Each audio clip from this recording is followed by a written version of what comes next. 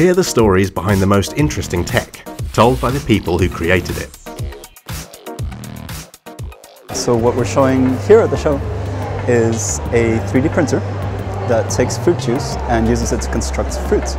So for example, you can give it raspberry juice and build a raspberry out of it. But you can do more exciting things. So you can take strawberry juice and cream and then build a single berry that looks like a strawberry but has some cream integrated into its structure.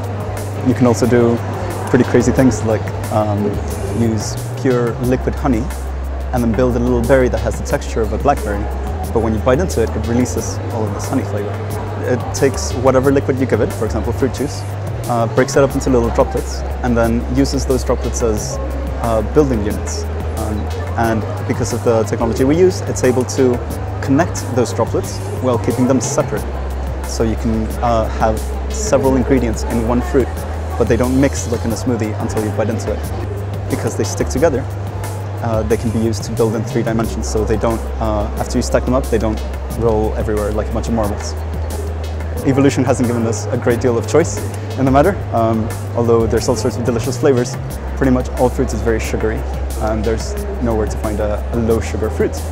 And if you like strawberries but can't eat the seeds or just don't like them, there's no easy way around it other than picking each seed off individually.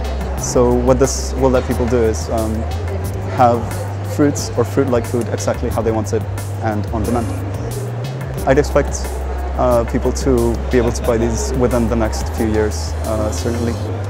We're already testing it with some chefs and cocktail artists in Cambridge in the UK where we're based, so they'll certainly be available for trials very soon. So what we've designed here is it's a handle that clips on a trolley, and it allows people to see the contents of a label at a glance.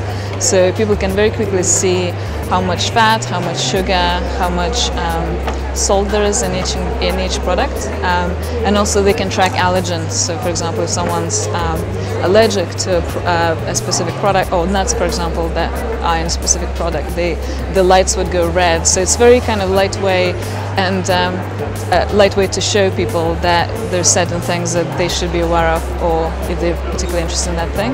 And we've done quite a bit of research, and we found that applying nudge theory and fast and frugal shopping heuristics, we can really nudge people to shop better, make better choices, and also be quick about it. There's a few supermarkets already releasing barcode scanners, so you can very quickly scan. At the moment, a lot of them just showing price, but as we know from our research that people are also interested in a couple other things that are related to more healthy choices, not just price. So that could be kind of an extension of what they already have in supermarkets. Or we're also looking something a bit obviously smaller than this to put it in your pocket and bring it to supermarket. That shouldn't be a problem.